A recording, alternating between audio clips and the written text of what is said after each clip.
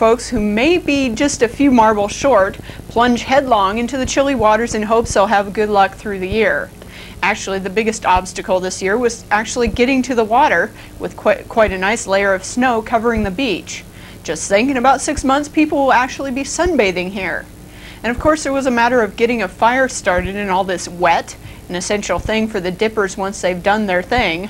This year our own Dave Summers was brave enough to turn out for the dip, and I guess this young man's shirt just says it all. After a brief warm-up run along the snow-covered waterfront trail, the crowd of about 20 lined up for the countdown, and then they were off, their rockers, and heading into the water. And the amazing thing is, they do this just not once, but twice. And Dave, how was it? It was pretty cool.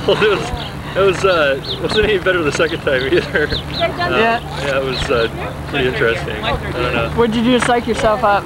Well, I heard the best way is just to go in as quick as you can and dive in, and instead of just kind of testing the waters, just go right away and do it. Do you think you're going to have a better New Year for doing this? I think so, yeah. You can't complain about the cold now after doing this. Olympic Peninsula Sports Club coordinator Bobby Croxford says this year was better than they expected, but next year should be even better. Well, I was kind of worried then there won't be that many people coming down because of the weather, but I was hoping the snow would stay, and it sure did, and the rain stopped just in time, and it turned out really well. And I think it's about 20. It's kind of down from the past year, but again, the snow was part of the problem, I believe. But the diehards are here, and that's all that counts.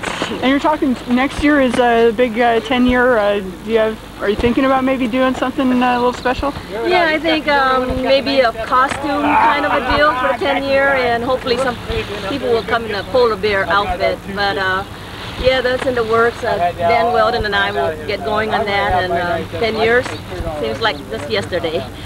So there you have it, a couple dozen wild and crazy folk who should have a pretty good New Year. And as they said, if they can brave those conditions, they really can't complain about much of anything else. I'll take a